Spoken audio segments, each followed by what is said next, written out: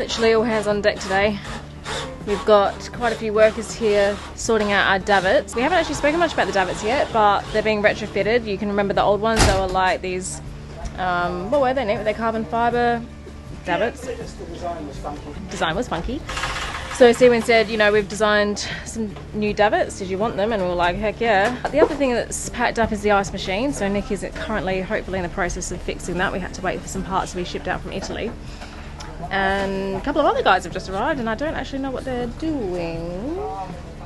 Phil, our fairy godmother, he is in the process of fixing, hopefully, our Watermaker.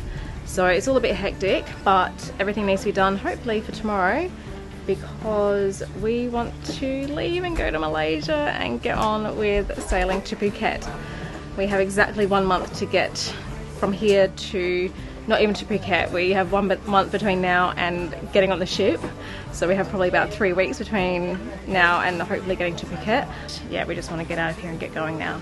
But we can't leave until everything's fixed, so that's what today is all about. I'm Terysa, this is Nick, and this is Ruby Rose 2, our floating home. Join us as we settle into life on board our brand new catamaran, documenting our adventures and never shying away from the reality of boat life.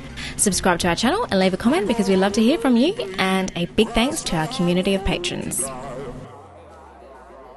Good morning. It is 8 o'clock in the morning and honestly it must be 35, 36 degrees already and 100% humidity, and we have decided, well, we have to get our screecher up and put on for tomorrow. If we leave tomorrow, I don't think we will. There's too much work outstanding. We still have no Watermaker, no davits, we have no cushions for our whatever. We don't have the fabric work done. I actually think that's the fabric guy there. He's got a tape measure. So, but we have to get this screecher up, and the last time we tried to get it up, we ended up with all sorts of shenanigans, didn't we? That's not going to happen this time, is it? No, but we will obviously be. All right, then. Been here for over a week, and when we got here, we're like, oh, it should only take us a few more days, and then we'll be able to get going.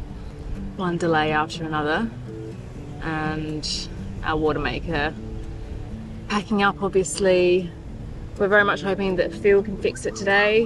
Nick reached the end of what he could do yesterday. He tried as much as he could and nothing else that he can do, so Phil said he'll come today and fix it for us, I hope.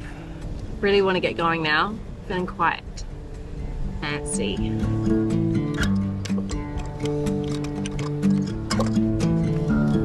Alright, one more job done.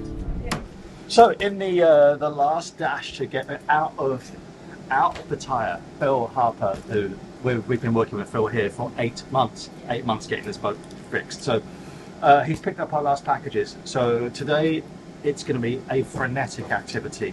We have a non-working ice machine, he has the part, he's got to swap that out. We have non-working davits, he's got to swap that out, and he's got the fiberglass custom parts to fit those. We have a non-working Watermaker, and that has to be fixed before we leave here. And I don't think, if that's an easy fix, I will have my celebratory beer tonight with gusto. And then these are our packages which we bought, and I should explain what's in here as I do the shitty unboxing that we're going to do. So, things that I bought: fenders. We need normal size fenders. They have to be inflated. This is fire side for the tanks. 50 meters of thin mooring lines for you to tie the boat off to. They're easy to throw, but these in a crosswind, in a big crosswind, you're going to have to use the big lines. Yeah. Poor Nick is out there sweating into his t-shirt, trying to get our bloody ice machine fixed, and we're not even 100% confident that the issue is actually the issue. There you go. I wouldn't bother with the screw. Well, if I put that in, the glue will set round it. It's not the problem is that the screw isn't captive, so if it goes in like that, it actually sets around the thread. Yeah. Take the excess off. Look at that. How you going, Nick? Our guardian angel Phil is. It's too messy to be filming, guys. Oh, we have to Censor. We have to capture. We're trying to get davits, an ice machine, and a Watermaker working, and so far we're. I'll put the Watermaker back together. Okay. So that we can get back to testing the Watermaker. Right. Thank you. Great. 0 out of 3. Okay. Well, we will definitely have the thing we need to leave, which is the bloody davits by the end of today. Yeah. So the davits, there's 3 of the pads on. They need to be Sikaflexed. Yeah. I imagine Phil will leave the everything, the dinghy in the water tonight so that everything can set. The ice machine just doesn't work. Do we know what the problem is? The solenoid is not operating. The solenoid is a little switch that goes on and off. It's this little blue thing here. So fresh water comes in here. Yep. And then that opens and it lets water in there. And then that then goes into the ice machine. It fills the ice tray. When it's frozen, it inverts and drops ice into the tray. Well, we are going to have a very, very, very big awning. But I don't think there's any such thing as too much shade, and we'll be grateful when we are spending the summer in Greece and Turkey and wherever else is that we're going, and we've got loads of shade on the boat. So yeah, it's fun. We love Phil. We love Phil so much. Phil Harper's like our benevolent uncle. He just turns up and gets shit done. Morning, good morning, good morning from the saloon of Ruby Rose Deux. For those eager beavers amongst you, yes, I know I look shit. We have been here a week now, but it is very much a case of we are meant to be leaving tomorrow and there is a lot of work to do. So, in a nutshell, we have new davits installed, which now have little teeth on them. They look like little molars. We have our canvas guys outside. We ordered a lot of canvas work, specifically sunscreens, for when our patrons come and visit in Europe this year. Canopy's back, and they're just fitting it now. It is massive. It's about twice the size as what I had in my head. It's pretty big, isn't it? I'm not quite sure how much it's fitting in. I think if we're at anchor, then it will be good. We have a marquee. One has a marquee. We've refueled. We have to provision this afternoon. We have to check out with immigration in the next hour. I don't think we're allowed to film that. Thai immigration are super strict about things like that. We have some non-functioning bits on the boat. We have a non-functioning Watermaker. Phil is trying to fix it. We have 600-litre water tank and we've got about 9 days to go, which is more than enough with bottled water for us to take small showers, not use the washing machine, and be okay. So we're going to leave without a Watermaker if he can't fix it today. The fabric guy has our cockpit cushions because they fell apart. The ice machine started working last night. So Vitafrigo literally shipped all the new parts out. And the ice machine is making ice now. So I know that's not a big thing, but I don't like having broken things on a boat. So it is our last day and we have to come and say our goodbyes. I guess we were not even pleasantly surprised, pretty overwhelmed with how nice it is here. It's one of the nicest places we've ever been to. But two people that have actually made our life insanely easy while we've been here. Number one is Phil, who you've seen, Phil Harper. The other person I do want to introduce you to is Scott. Morning, Scott. I'll film. Because you don't have anyone. We don't have anyone. We don't have anyone. We have nobody else. I'm Scott. I'm the harbour master or marina manager here at Ocean Marina Yacht Club. This is Moses. Moses?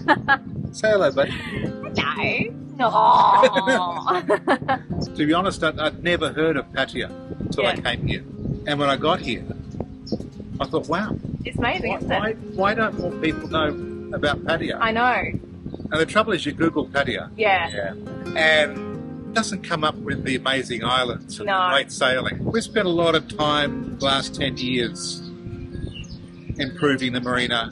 We've got great islands just for the day. Further east on the Cambodian border, you've got Koh Chang, Koh Kut, Amak. Yeah. I think that's probably the best of the Gulf. I agree. Our time here has been made by you.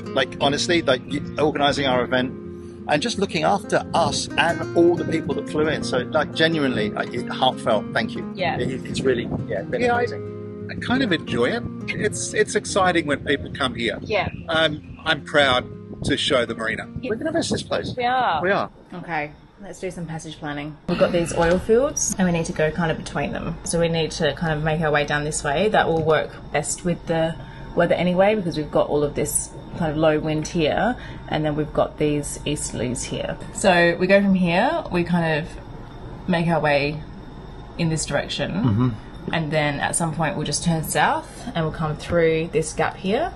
And then once we're through the oil fields, then we will need to turn a little bit more east. There. Sorry. Yeah. we get much lighter and fluky winds when we're closer to land. So if we want to make some east, we need to kind of do it up here, not come down this way. Right. So I think it might be better just to kind of go like this and then come down, because we'll get a better point of sail. It's going to be what we get. I think basically we need to have at least, I'd like to try and get at least 20 to 30 degrees apparent. If we got no, that's right. If we get 30 apparent on this, I mean, what I would say, I think actually we're going to be sailing to the apparent wind more than anything else, minimum. Oh, that's so that's tomorrow. So it's going to be very, very light and fluky, I suspect. Right. If we can get a point of sail, we'll go this way. If we can't get a point of sail, let's go that way. Yeah. Oh, it's got one. Uncle Phil's got us a birthday present. Alright, I'm going to stick that in and you guys should go your way. Are you in any state to explain to our lovely viewers what the heck is going on and what's wrong with our Watermaker? It's a bearing that's gone. Phil is now reassembling it, and with a little bit of pixie dust and luck, we should hopefully have a functioning Watermaker. The pump was just one element that we found that went wrong. And when I say we, I mean you. So when you say we, when I say me, I mean Phil. Okay. Let's give it a go, right? It's the Seacock open. I think you closed it. And we run it dry again on. We are leaving tomorrow morning no matter what. I know it sounds funny, but I just can't stand the pain.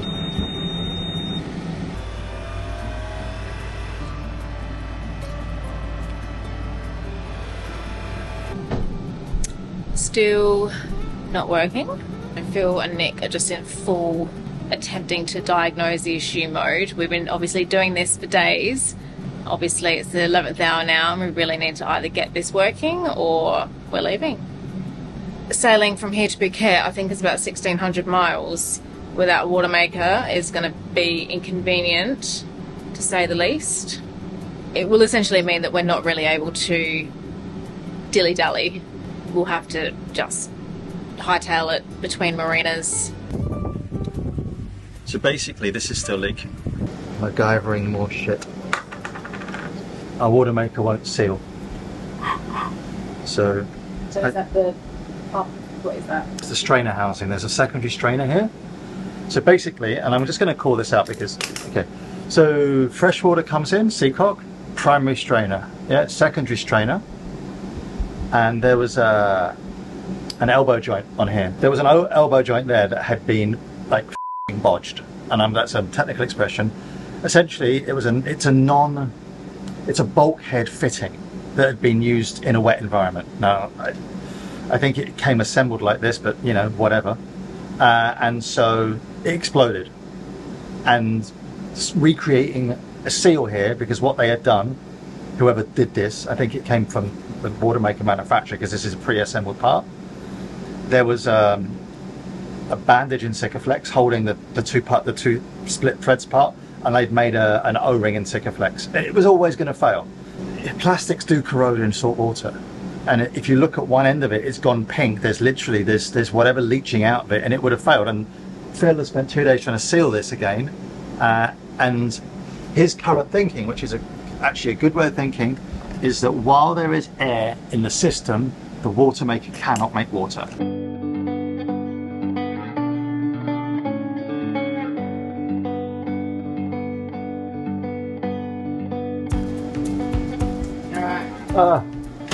Well, it's 8:30 and we've called it a day. We've been working for 12 hours.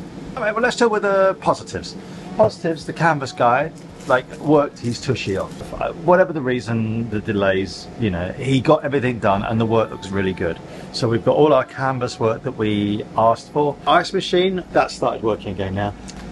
The f***er is the Watermaker. The Watermaker just is, I kind of think it's one of those things where one problem caused another problem caused a third problem. The module that had this kind of like dicky elbow fitting that fractured, I think it was leaking for a while. It was such a bodge. It was such an absolute bodge. We could never work out where the water was coming from in our sump. Our bilge pump would cycle all the time. Like, where is this water coming from? So we pickled it, put it back to bed. When we came back to the boat to start it up again, it just didn't sound right. It sounded like there was air in the system. And it would appear that what has happened is that this part, this elbow fitting, has slowly failed and introduced a lot of air into the system. Now, Eventually the whole thing just exploded. This little elbow joint just watch where your hand is, because you keep putting your hand between your face and the lens. This little elbow joint just split. Loads of air was going into the system, and I think it was just because it was leaking water, air was getting in and it wasn't. So I think the system is full of air. Anyway, Phil spent 2 days trying to rebuild this, and we rebuilt it this afternoon using this. Like literally, this is, I bought this mat to make coffee. It's a barista tampering tool. I made like a washer out of this, a rubber washer, just so we could actually get some pressure on it. Sealed it all up. Phil just had all these, he knows where to get the parts. So that got fixed. The system still won't bleed. We changed the filters, flushed everything through. Freshwater flush, everything. And then when it all went up and it all started going again, a low pressure fitting exploded at the other end. And I don't know. And Phil doesn't have any more parts. It's 8 o'clock. The poor bugger's worn out. But we've run out of time. We have to go. I believe, and Phil believes with some degree of certainty, that failed part has put a lot of air into the system. And now my diagnosis, and as I said, this will all be resolved probably by the time you get to see this, is that number one, the air in the system has been going into the system for a while. Yeah. And that can mean a couple of things. Either there's a big airlock somewhere, or there's air across the membrane, or there's so much air that's been put across the Clark pump that the membrane was not pickled properly because air's getting in there. And if you've got air, you could have algae. Anyway, we'll see you again next week. Hopefully when we will have a boat that's still intact and then we'll have water, we're not like fucking lost at sea. Hope you enjoyed that one. Goodbye. See you later. Today is departure day. The wind is still coming up from the south and they're punching into it. It's a little bit less comfortable, but at least we're making our way towards Malaysia. No, stop. And this is what I was hoping for, sailing the Gulf of Thailand. We have just arrived into Malaysia. So beautiful. What a welcome into this brand new country. So excited. I can see Indonesia, we're in Malaysia, and we're right next door to Singapore. Crazy, right? We are doing something very exciting today and possibly quite stressful. So we're just entering the Singapore Strait now. Singapore Police, this is yacht Ruby Rose 2, over. Eased off the main halyard and the main dropped about a foot and it just jammed. It has been quite the journey.